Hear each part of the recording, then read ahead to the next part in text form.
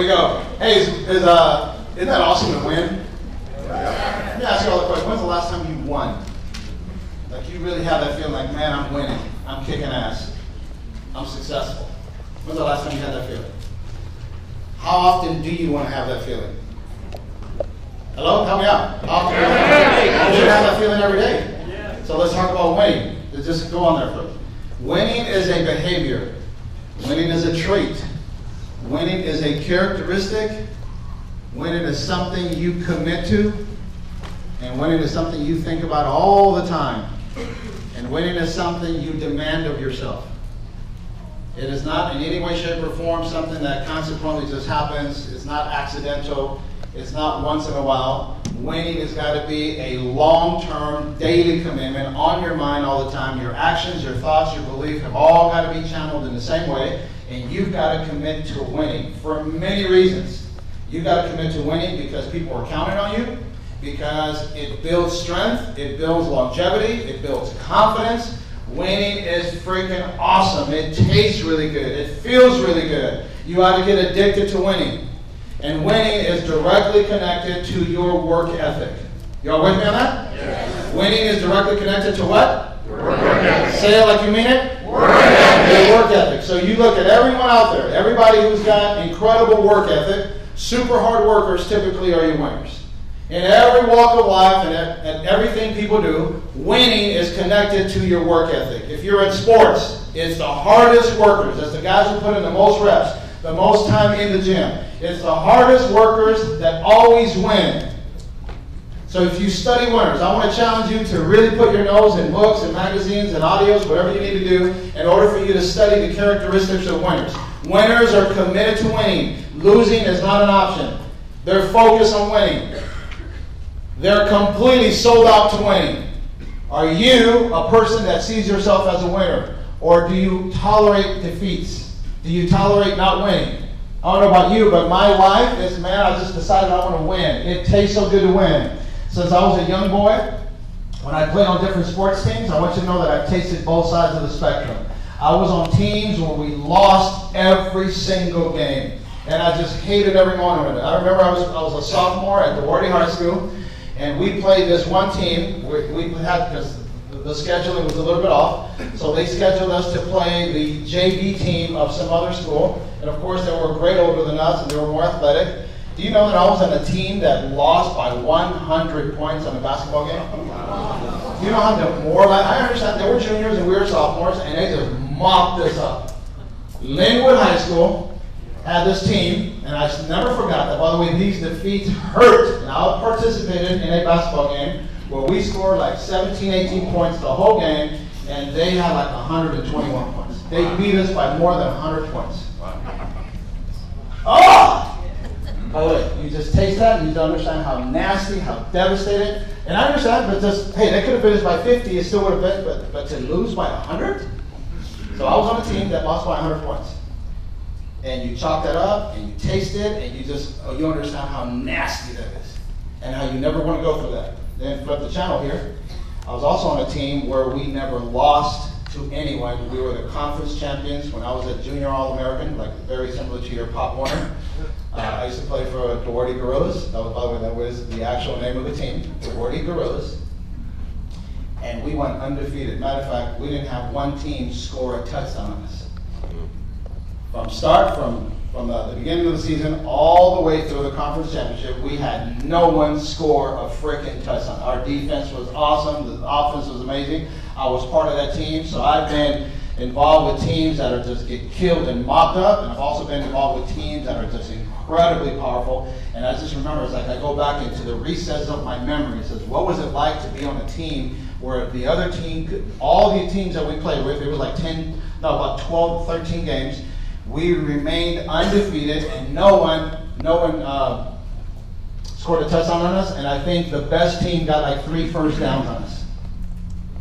And if you understand football, it's like 3 first downs in one game. It's like so poor. So that's how good our team was. So I've been on the real losing team, and I've been on an absolute undefeated winning team. By the way, winning by a mile. Like we used to beat people 63-0, 59-0, 46-0.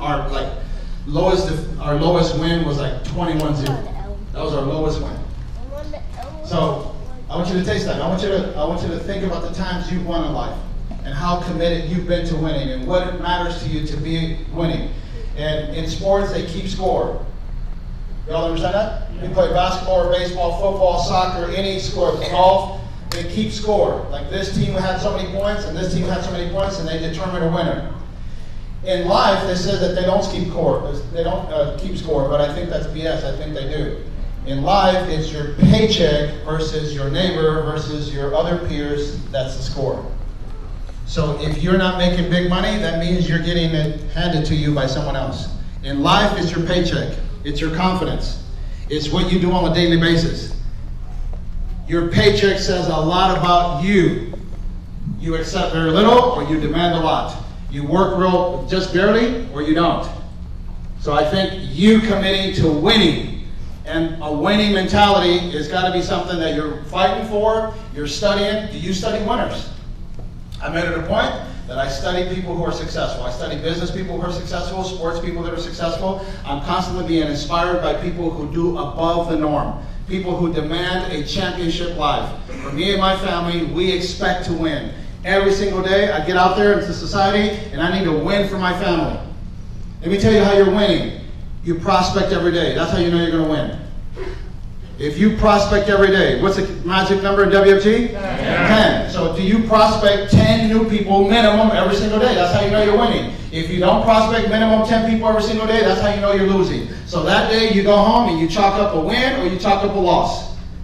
10 brand new names and numbers every single day. 10, hey, you look sharp, what do you do? I'm with a financial firm, we're growing, we're expanding. You fit the profile of someone who can be with us. If you do 10 names and numbers with people in society, whether they come in or they don't, but if you work hard and you go get 10 names and numbers on a daily basis, that's how you know you're winning. Here's another way. Do you go on a KTP every day? That's how you know you're winning. Do you go on a kitchen table presentation every day? So the name of this game is prospecting guests to BPMs and also KTPs across the kitchen table that you actually go to. Not that you schedule and it canceled. I'm talking about you physically sat in front of Mr. and Mrs. homeowner married with kids and you do a KTP. That's how you know you're winning here. Also how you know you're winning is you get paid every Tuesday, you get paid every Friday. That's how you know you're winning. So I want you to measure your wins versus your losses, and I want you to edge more wins than you have losses. There's very few people who go undefeated in life, but you need to be winning far more than you lose. I go to the gym, and I can tell when I win, and I can tell when I lose. When I win is when I go there and I have my workout planned out, and I execute that workout, and I do my sets, and I walk out of the gym just exhausted from the workout. That's how I know I won. And then those other times we go there and you're just half-assing it, you do a little set, then you get on Facebook, and then you're lollygagging around, then you have a drink of water, and then it's like, oh, I'm kind of tired, I got something to do, and you leave the gym and you half-assed it. That's how you lose. By the way, do you know people who go to the gym year after year still look the same? Yes. Yeah. That's losing. You shouldn't go to the gym for 3 years and you still look the same, have the same amount of body fat, and you still soft around the middle. Wrong plan, dude. And by the way, if you want to win, you got to win in all areas of your life. You just can't win here and then suck here and compromise here. You got to win across the board. You should have an awesome business. You should have a profitable business. You should be in a position where you're moving your life forward and forward and forward, and constantly things are getting better and better and better. Y'all with me on that? Yes. It's important for you to win in all areas of your life. You need to win in marriage. You need to win with family. You need to win in business. You need to win with income. You need to win in relationships. You need to win across the board. It's just not good to win in one area and call yourself a champion or a winner. Performers got their act together. No one's perfect, but you got to be fighting to make sure that you get into that position. Are you all with me on that? Yes. How many of you guys, you need to declare to the world that you're going to have winning mentality, a winning edge, a winning work ethic. You need to say that to yourself. Raise your hand if you're all up for winning. Like, I'm just committed to winning. Make some noise while you're at it. Will you? That's awesome. Let me just tell you, man, it feels awesome to win. And it freaking sucks to lose. It sucks. And you have to minimize your sucking. It's going to happen, but you minimize it. If you're sucking 10 times, you're like, hey, reduce that down to 2 or 3 or maybe 0. But you ought to win far more than you lose. Commit to winning. Change it. Let me flip the page here a little bit. This hierarchy is getting ready to win bigger. Yes. Who's in with me about winning bigger in this hierarchy? Yeah. By the way, when you raise your hand, really raise your hand. Stop doing the little weenie stuff. Raise your hand like this. Let me see. Who's winning? Yeah. So we need to win big. I had these gentlemen up here earlier, and I just got to tell you, I was impressed by what they talked about, and just, we need to get our game up. This company, Everest, it's just really impressive. And we need to get our minds wrapped around the idea that we need to do this, one, for our own good, and we need to do it for the good of our clients. So I want to go there with you for a little bit. We want to be the example hierarchy for having the complete WFG product line. Are you with me? Yes. We want to be the hierarchy that says, man, those guys do what they say they're going to do. They own the products they recommend. We're not just talking about recommending this product to our clients, but yet we don't have it ourselves. So here we go. Effective immediately. I want to call the shot. I'd like to have every single one of you guys go to your immediate upline who's licensed and enroll and buy yourself an Everest policy. Every single one of you guys here, whoever is your upline, let's keep it clean, do not do anything funny. Whoever is your upline, whether you like them or not, they're in alignment or they're not, as long as they're licensed and appointed, you go to your immediate upline and says, hey, can you sign me up on one of these Everest policies? I want us to show up to next Momentum Monday, and we should have, I don't know, 1,000 new Everest policies that we put on the books, and our cash flows are going to go up, and our points are going to go up, and many of us are going to hit the next level of income because our team consumes from the products we're talking about. You all with me? Yeah. Okay, we need to have all of you guys follow suit with that. You cannot sell to people that which you don't own. I just want you to know that. So if you have an upline, regardless if you like them or don't, that doesn't matter. Take that out of the way. Take your ego out of the way. Take your opinions out of the way. This is the boss right here, calling the shot. I want all of you guys here to buy an Everest policy on yourself directly from your upline. Everybody with me on that? Yes. Okay. By the way, can you expect your team to buy from you if you don't buy from your upline? Nope. No. Okay. So then we practice what we preach. Every single one of you guys go do that. Here's what I want you to understand. You can write notes on this right here. This is going to be really cool. So you own our products so that it builds internal confidence and your family is protected. So number one, start off with the basics. You ought to have funeral concierge service through an Everest policy. Why are we talking about that? Well, you talk about all of the benefits that are provided. It says it provides immediate benefits upon death, cash in 2 days. So if you pass away, the family has the cash in 2 days to pay for all of the funeral expenses. There's concierge service with huge savings, unlimited cloud storage for keeping important information with immediate access. It's organized record keeping at the time when you need it the most. That make sense? Yes. Okay, so we want you to be forward thinking. You ought to have a policy that does all of this. I remember when my Cora and I's dad passed away, and the family's scrambling, trying to find this record, trying to go here, shopping for this, shopping for flowers, shopping for the cemetery place, organizing the mass. It's chaos. Here you are in the worst mental state, and now you got to worry about all this stuff. You got to negotiate with these salespeople that they know you're weak, and they're just going to clown you. Well, I'm glad Everest is going to step into our place and just take care of all that for us. And by the way, I've seen the work they do. I believe in the company. In April, I'm getting ready to go down to Houston. I'm meeting with Mark Duffy, the owner, the founder of Everest. And I just want you to know that I'm behind this. And so should you be. Every single one of you guys should have an Everest policy for the funeral concierge. Number two, you should have protection. You should protect your family with money paid to them to ensure your income never gets lost in the household. And you ought to have a Transamerica Term LB policy. Every single one of you guys in here, you ought to have a Transamerica Term LB. Shame on you if you don't. If you're a man in here, you got a family, you got kids, and you don't have a Transamerica LB policy, and you need a checkup from the neck up. That's for protection. Number three, we need to talk about accumulation. Accumulation is an overfunded IUL. So you ought to have this as well. This is now building your insurance portfolio. You have an Everest policy for funeral services. You have Transamerica LB Term. In case you die, you get cancer, stroke, or heart attack, or if you can't do 2 of the 6 acts of daily living. If you can't bathe by yourself, if you have a continence issue, if you can't dress yourself, you can't eat by yourself, you can't toilet by yourself, you can't transfer yourself, If you can do 2 of those 6, then they pay you up to 24% benefit of your face amount. That's incredible. And by the way, you need to be selling it to every single client, every single person out there. I've never met a person that says, no, it doesn't make sense. I don't think I'm going to go through any of that. 1, everybody's going to die, and typically before they die, they get sick. Correct? Yes. Okay. So, funeral concierge is Everest.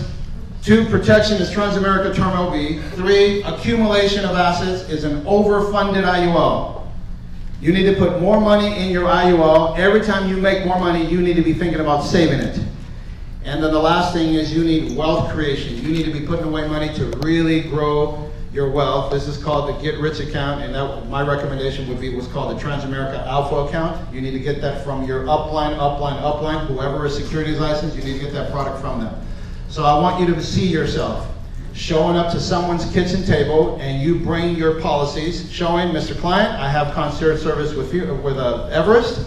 I have Transamerica LB, in case this happens. I have an overfunded IUL, and I also have an Alpha account. The other day, let me tell you a quick story. The other day, where's Uber Ayala? Right there? Stand up right there, brother. This gentleman right here in my base shop in San Dimas, he brought a client over. He works at an attorney legal service, and one of the clients there, he connected with him. He brought this family over, and this family had a son that was in Primerica. And the son in Primerica, obviously he's new, so he sold him a Primerica policy. You know how much life insurance they had? $50,000. So the dad had $50,000 of life insurance, the mom had $50,000 of life insurance, and $15,000 each on the 2 kids. And they're paying some, like 70, 80 bucks, whatever that was. And then they sat down and they started to question, well, why should we go with you? And the mom was getting a little aggressive there, and I was talking to the son, and the son, he's brand new. I'm SCBC in WFG, and he's like training associate in Primerica. He's trying to question me. And you got to be professional, and of course, I have to do things to entice him to do what we do, but I got to be patient and smart enough to attract him into our business by facts. So I was just thinking there, I was like, God, I haven't been in this sort of space for a little bit. So I said, hang on a second. At my desk, I reached behind my drawer, and I have all of my policies. I had a stack of policies like this. And I grabbed my policies. I said, let me show you what I have here. And then I called Sandra. I said, Sandra, can you come over here? Because she has my password, the access to all my information. So Sandra come over there and says, get in here and show them all my policies. Turn the computer over to the client right there. I says, look, I got this policy right here. I got it this date. I got this other policy right here. And then I specifically showed them each and every one of the policies I have. I have one policy that has like $278,000 in my cash value. One of the first policies I ever bought from Ed Milet when I first came on board. And I've been funding that policy and funding it. Here I am, it's 18 years later. I have, nearly 300 grand saved in the cash value. And the people bought just flipped out. They could not believe. I said, see, that says cash value. So look how much money it says. Premiums paid from from inception today. Is that what it's called? What is it? Total premium paid. In other words, from the time I made my first payment to right now, this is how much money I paid. So I had put in, X amount of dollars, and then how much I had in my cash value. The difference was massive. This is how much I put in, but the cash value was way up here. So I said, see, calm down, because IULs don't lose money. And the family just flipped out, and the guy there was like, he was speechless. He didn't, and they just, of course, they got ego. So I said, and I told the husband's all fired up, the wife too, but the son is there because he's been brainwashed at Primerica. Yes. By the way, I was brainwashed at Primerica when I was there until I was re-brainwashed. That's true. So the husband and wife asked me, so what's next? What do we do next? I said, well, here's the reality. None of this can happen. You can't own any of our products until your son terminates with Primerica and rolls with us. Wow. Dig it. Right there, baby. That's what I said.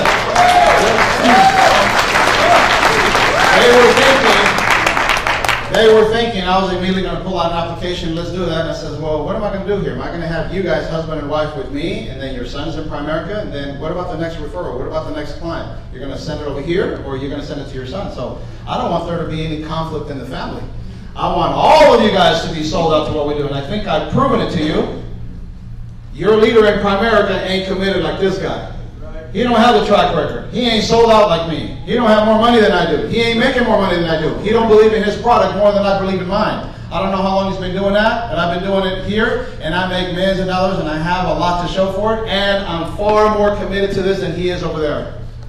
And I looked at the young man, he's what, 18, 19 years old, says, wouldn't you agree with me?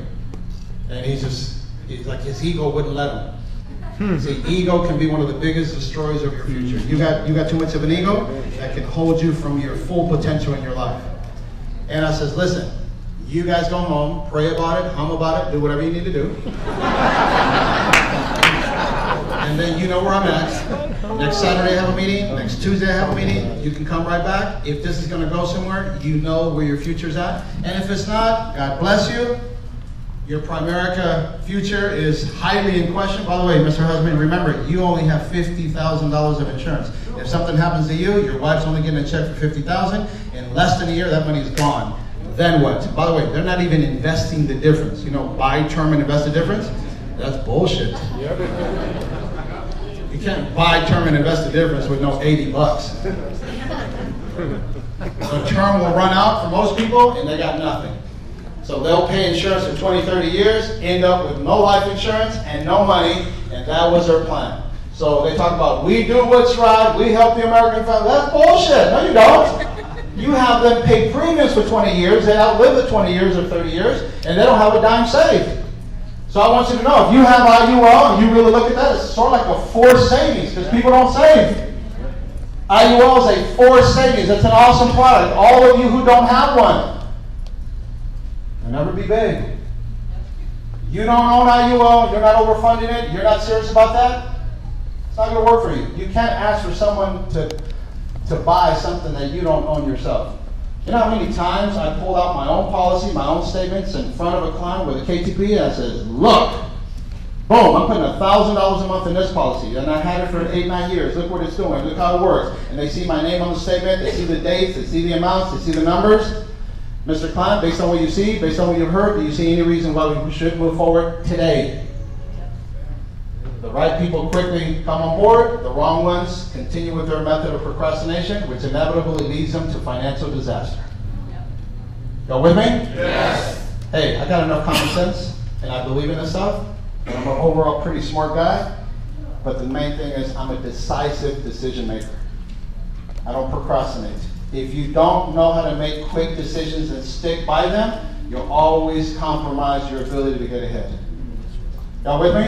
Yes. Successful people make solid business decisions relatively quickly and stick to them, while people who aren't successful take a long time to make a decision. They procrastinate, finally they make a decision, and then they're quick to change their decision long after they make it, or shortly after they make it. Characteristics of successful winners in life are people know how to make good decisions and stick to them. Y'all with me? Yes. All right, let's switch the page one more time. My third topic I want to go over with you guys. I want to talk to you about using technology to making sure you grow your business. So for many of us right here, we're behind the 8 ball. We're long behind the technology curve, and I want you to know that my wife and I are committed to making sure that we increase our ability to grow our business using technology. So not too long ago, I've made many mistakes like you are, but I want to hopefully help you with minimizing the mistakes and some of the things that you're doing right now that don't necessarily serve your business. So technology tools that you ought to have. All of you in here should have Google Calendar. Every single one of you guys, if you don't have a Google Calendar, you need to get on the Google Calendar. You need to have your assistants, whoever's around you, monitor the activity on your Google Calendar. And one of the things that I've done lately, if you get pretty smart, we've all been there, there's a BPM and then you're interviewing a guest and your guest is pretty sharp, but somehow, for whatever the reason, the guest decides that right then and there, he's not going to sign up. They're going to delay a little bit, but you see that they have potential. Have you ever been in front of a new prospect and like, man, this guy could be awesome here? You ever had that? Yeah. Okay, and then we let him go, and then we don't see him again, and then down the road, some other WFG person talks to them, and then they scoop them up because you didn't get them.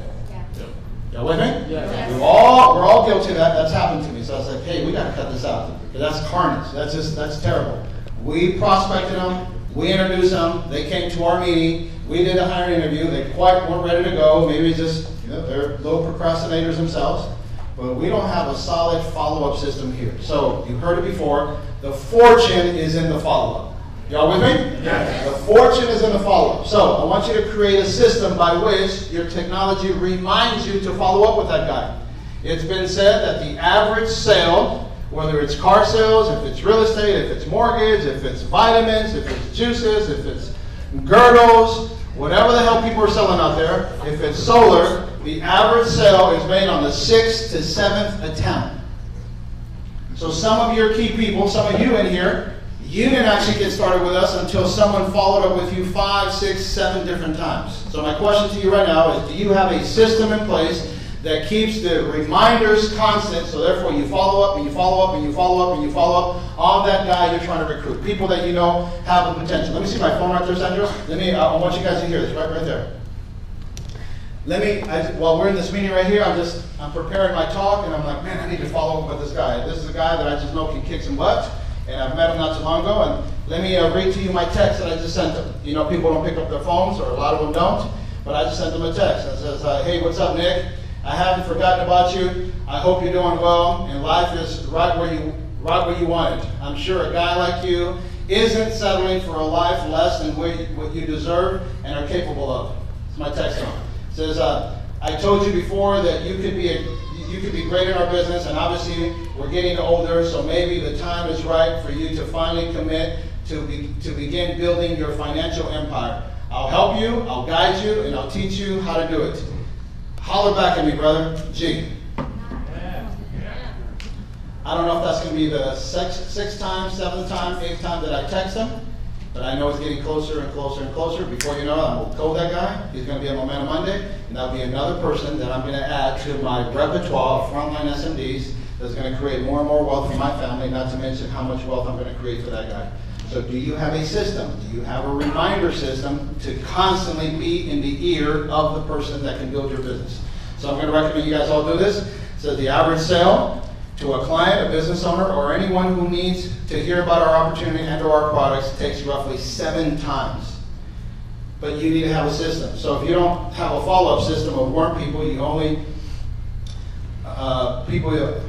to follow up with people, you have someone else recruit them and make them a client. So you warm them up, but you didn't follow up, and someone else took them from you, and you did all the work, but you didn't get them. So remember again, the fortune is in the follow-up. So if you have Google Calendar and you set it apart, so it says, for example, if I'm recruiting Eric, he says, hey, it sounds kind of good, but timing is a little bit off, so it's not a problem. Eric, I understand.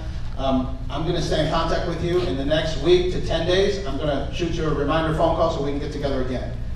Are we good with that? Yes. So then I put his name, and I put it on my calendar. I have my staff work with me on that. And then every 7 to 10 days, I'm dripping on this guy. I don't know if it's going to be a month or 2 or 3, but sooner or later, I'm going to give you a key stud. Because we all have those people that we feel they got the goodies, they have the hunger, they speak well, they belong with us, and somehow they're not with us because you've not been aggressive enough with your follow-up system. Y'all with me here? Yeah. So use technology. I don't know what it's going to be. Many of you guys have the Google Calendar. I recommend you use that one and link it to your assistant. Also, you use your assistant to remind you, and then also your planner pad. I have Google Calendar and a planner pad. So now be connected to that. Every day you should be inputting information in your Google Calendar. You should also be on your planner pad, reminding you of the people that you need to follow up with, making your list of people that you have. You should have a top 10 follow-up list. Put that in your notes right now. Every single one of you guys should have a top 10 follow-up list. Who are the people you've talked to before that are not coded with us, and somehow you don't have a follow-up system? So the follow-up is one of the key components to being successful here. Do you understand? Most people that are big, you're not going to get them day one. It takes some follow-up. It takes direct intention